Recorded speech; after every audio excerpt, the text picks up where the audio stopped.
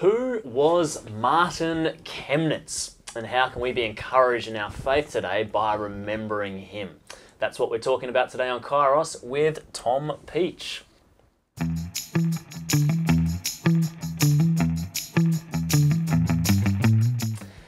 So, Tom, Martin Chemnitz, who is this guy? And perhaps for our non-Lutheran watchers, it's worth noting that this is perhaps someone that they've never heard of before.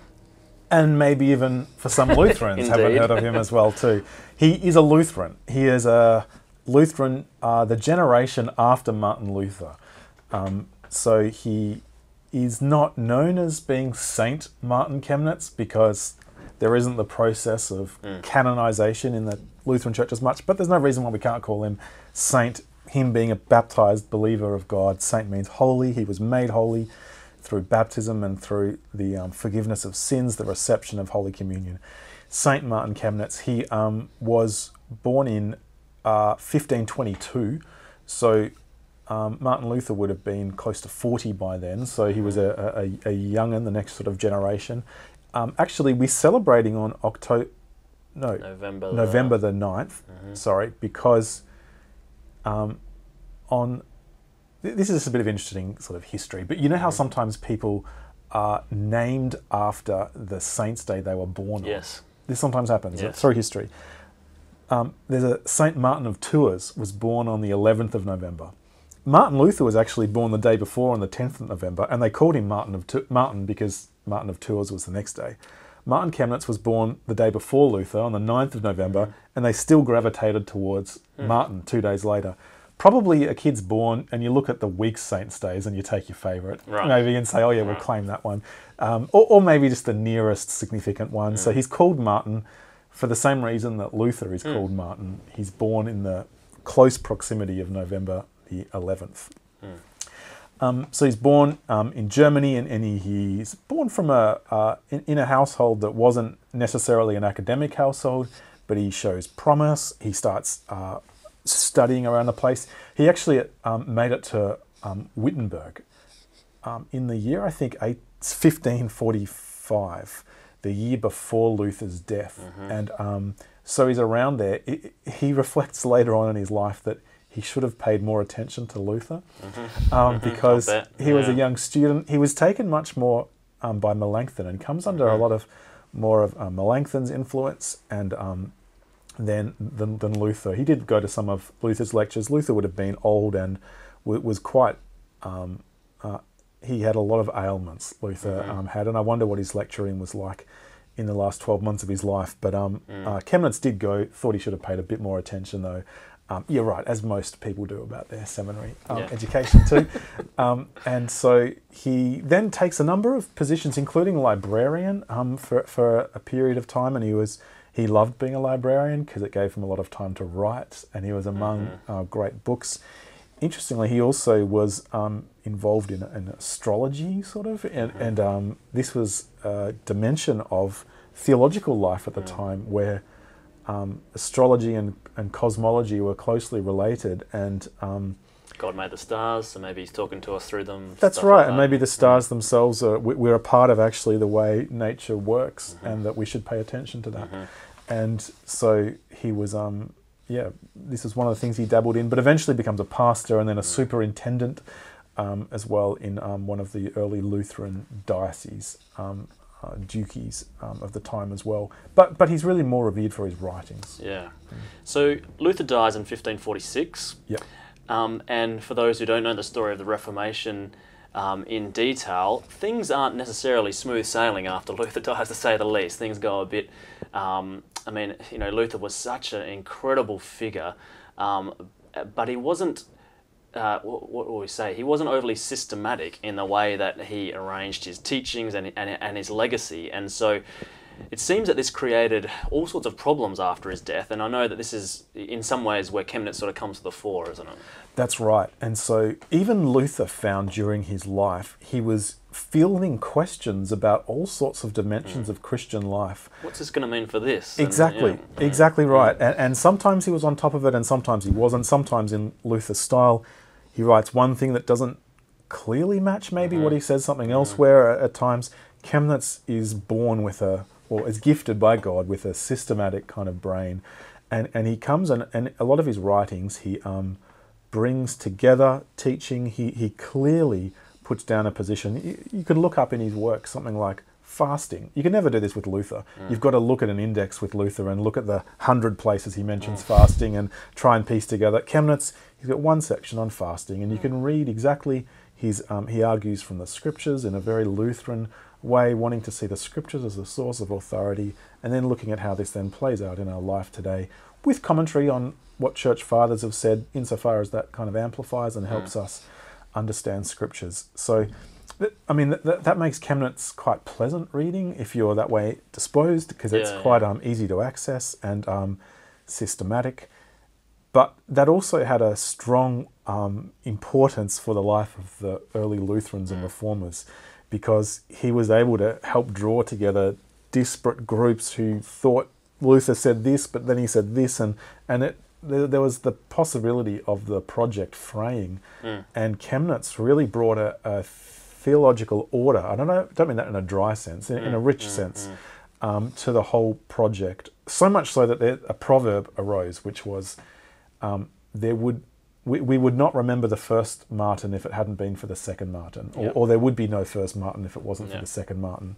That actually, even if you've never heard of Martin Chemnitz, you're probably influenced by him, because we wouldn't have the Martin Luther we have today in many ways if it hadn't been Chemnitz who helped actually steer the church following Luther's death.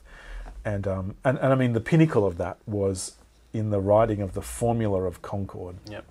So one of the documents that Lutherans hold in their confessions, the final document was written decades after Luther's death, and Martin Chemnitz was one of the main contributors to this, the Formula of Concord. And it deals with a lot of the questions that arose after Luther's death, and Chemnitz was a great one for sifting through and giving a clear Lutheran response that then the Formula of Concord is signed onto, it becomes the confession of faith of many Lutheran leaders, and becomes the sort of standard for how Lutheran, especially how the Lutheran Church is not the Calvinist confession of faith. And Chemnitz is clear on wanting to set this out. And yet his work continues, of course, as well, over against Roman Catholic theology in his Great Examination, which is one of his other big legacies, isn't it? Yeah, that is, absolutely. So he also wrote a 4-volume response to the Catholic Council of Trent. The Catholic Council of Trent had went on over in the 60s, 1560s, and Chemnitz sifts through all of the documents that come out and writes a very lengthy response, but a very interesting response. So he had responded to more Calvinism on the one hand, and now he situates Lutheranism as opposed to Roman Catholicism in some very interesting ways. I'll give you an example, or give you one that I find just very interesting. The Council of Trent had said that the gospel comes to us through the written scriptures, but also through unwritten traditions. And in teaching some things that didn't have a clear scriptural basis, they would appeal to unwritten traditions. And Chemnitz just takes a really fascinating and interesting approach to this. One thing he does is identify 8 different kinds of tradition. You know, what do you mean when you say tradition? And fascinatingly, he approves of 7 of them. And says, actually, yes, there are 7 kinds of tradition that are very, very important for Christian living, and there's one then that he rejects utterly. And so he does want to actually locate the Lutheran thinking and the Reformation not as something new that has just sprung up from nowhere, but actually as something that was taught by the church fathers throughout history before the Reformation. Some people, even Lutherans, were sort of claiming Luther is a new thing. And but the confessional documents of even before Chemnitz, the ones that Melanchthon and Luther were involved in, stress that no, that the new teaching is coming from Rome.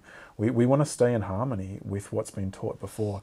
7 types of tradition we affirm, 8th we reject. And that one is when tradition says something not in the scriptures, and then you bind people to it.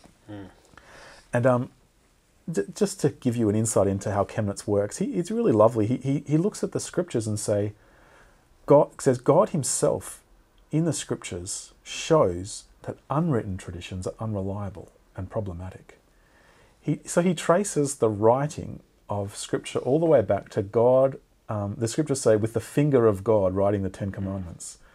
So actually the first author to write something down was God. Mm-hmm. He gives us a model. Why didn't he just tell it to Moses? Mm-hmm. Right? Because he knew the human propensity to stuff things up, to twist things around.